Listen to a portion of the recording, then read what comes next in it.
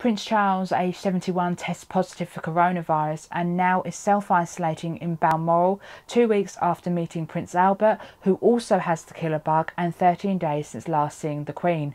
Hi there, it's Nicole here. So Prince Charles has coronavirus and may have been contagious just 24 hours after last seeing his 93-year-old mother, the Queen, who is well but has been taking medical advice since her son fell ill, it was revealed today. The Prince of Wales, 71, tested positive yesterday and now is in self-isolation at Balmoral Castle in Scotland with the Duchess of Cornwall, who is without any symptoms for the virus, which has killed 420 people and infected more than 8,000 people in the UK. Charles has fallen ill just a fortnight after meeting coronavirus-stricken Prince Albert, who tested positive 5 days ago after he sat opposite Prince of Wales at the WaterAid event in London on March 10th.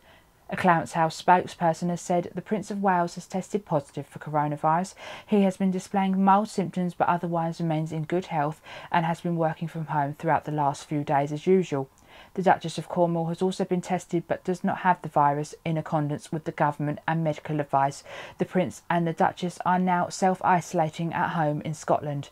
The spokesman has said that it was impossible to say where he caught it from, but of large number of public engagements he carries out in recent weeks, but it was also raised a question over whether he got it from Prince Albert and if he has spread it to himself. The Prince of Wales was last at Buckingham Palace on March the 12th, where he briefly saw the Queen, and his illness was raised fears for her health and elderly royals, including his mother and Prince Philip, who are together at Windsor Castle. A royal source said Charles's doctor most estimates that the Prince was contagious on March the 13th, just 24 hours after he last saw his mother.